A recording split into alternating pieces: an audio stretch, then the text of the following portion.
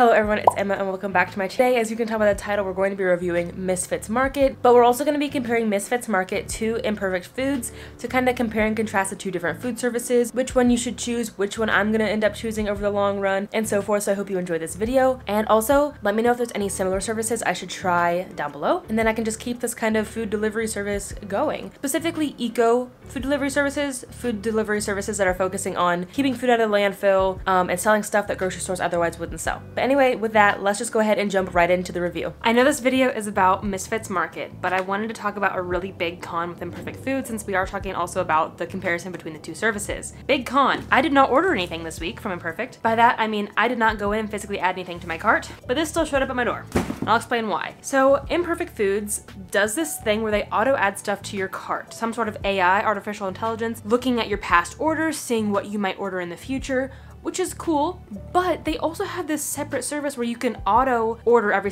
stuff every week. For example, we order apples pretty much every week. So I could go in and say, hey, I would like 2 pounds of apples every week, and that would just auto ship to me. But I didn't do that. If you go into my account on my auto ship to me tab, no things are added. This week, I was planning on getting Misfits Market to try for this video, and then I get my email on, I think it might have been yesterday or Saturday, regardless, saying, hey, your Imperfect order has shipped. I'm like, what do you mean? I didn't order anything. And it was the stuff that they had auto added to my cart. And so let's open this box. I thought this would be fun. I hate this. This makes me very upset because what if there's something in here I can't eat, that I'm allergic to, or that's not vegan? The point is, I think this is, it's great for business because they still get to make food. I mean, they still get to make money every week.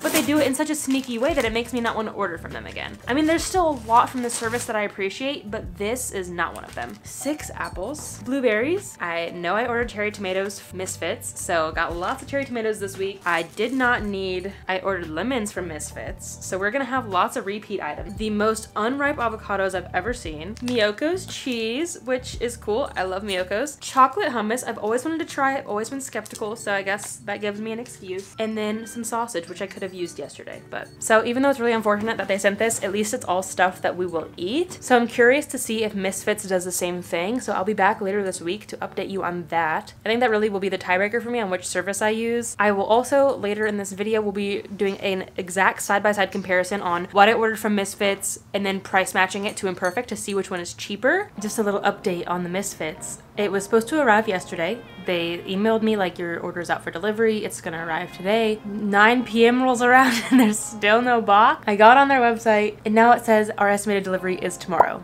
which is very frustrating because we do our grocery shopping on Saturdays. And so we plan all of our meals for the week as to try to not avoid food waste. So now we have no produce.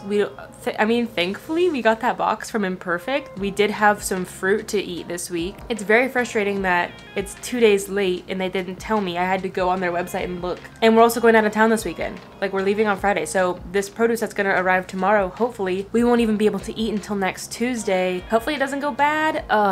I'm very frustrated at this point, honestly, with both brands. Here it is. So I got an email that said it was delivered at 3:36 a.m. It was not.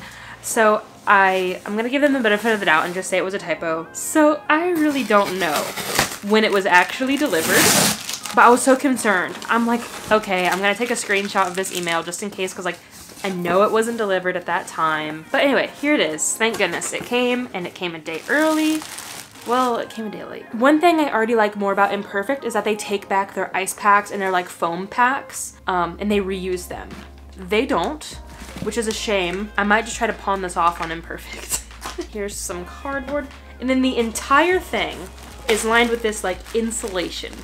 So that's not cool. I don't really know how I'm gonna reuse that. Right off the bat, we're not looking strong, but here's the haul. We got mushrooms, a cucumber wrapped in plastic, baby bok choy, cilantro, a bunch of radishes, those look cute, a bunch of spinach, and then yeah, I'm not gonna show you everything, but I also got carrots, some cabbage, a whole bunch of apples, lemons, an interesting assortment of potatoes. I thought I ordered much more potatoes, but overall, I'd say again, similar to Imperfect, none of this actually looks Imperfect or like Misfits. Some of it is small, sure, but none of it looks ugly like I thought. But let's see what else we got. I did get lettuce, I got some green onions, I got a kabocha, and cherry tomatoes, which now we have a crap ton of cherry tomatoes to eat because Imperfect sent me some. We got all this.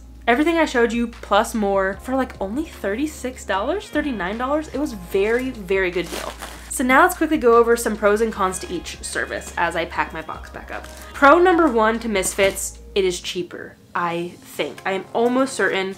Again, tomorrow, once my cart opens for Imperfect, I'm gonna run the numbers for the exact same products. Tomorrow, I will also find out if Misfits is like Imperfect in that they auto send items. If they don't, automatic win for Misfits. Some cons to Misfits. They were late, really interrupted our dinner plans for the week. That was kind of frustrating. And I think the biggest con for me, even more than being late, is that they don't take back any of these items, like the ice packs and that insulation. If they took that back, it would reduce their waste so much, it would reduce my waste as a consumer. But another pro, I was really happy to see that not very many things were wrapped in plastic. Okay, so this makes sense why it was late. I was wondering why it was taking so long to ship, and that's because this came from Utah. I'm pretty confident that Imperfect has a facility here in Vegas, because they're always like within the same 6-hour window-ish, but they were late and then they said it would be here tomorrow and then it came today. Where are we? West Jordan.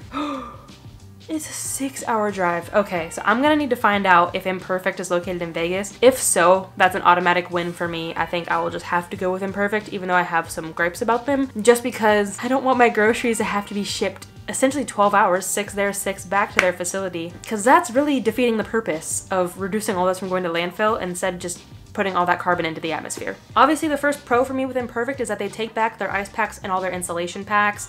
They reuse them. I think that is so cool. I wish both services would take their boxes back. The stuff they use to keep it cold, Misfits, is not that much, but still the fact that I have to dispose of it and just throw it in the landfill is sad. Other things I like about Imperfect, they have a lot more options, I feel like, on their website. I think that's it for pros. Cons, it is more expensive and they automatically put stuff in my cart, which is really frustrating. But I mean, I guess I just have to go in there on weeks that I don't want an order and just remove everything from my cart.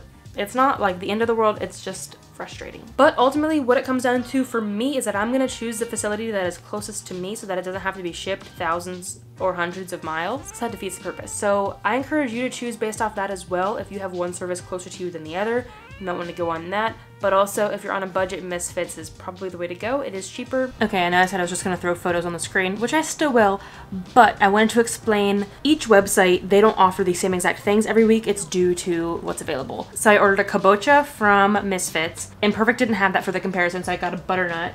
I'm not actually getting this, just for the comparison. I did a butternut, and then they also didn't have regular radish, so I got daikon radish, which is close enough. They didn't have, I don't know where it went.